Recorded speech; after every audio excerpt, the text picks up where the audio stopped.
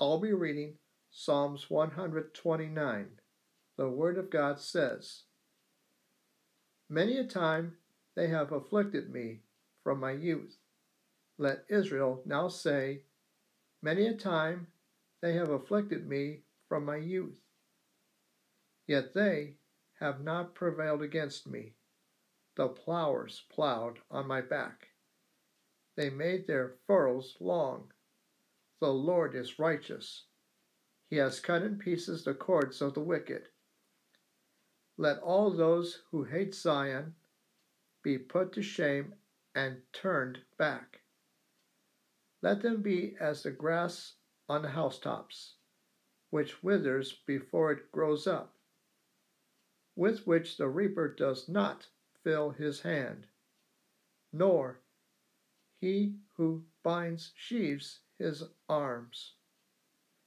Neither let those who pass by them say, The blessing of the Lord be upon you. We bless you in the name of the Lord." Hope the scripture reading is a wonderful blessing for your soul. And if you like it, you can give it a thumbs up.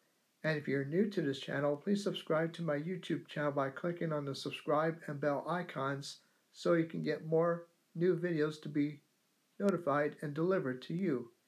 And please pray for my ministry as well. May God richly bless you.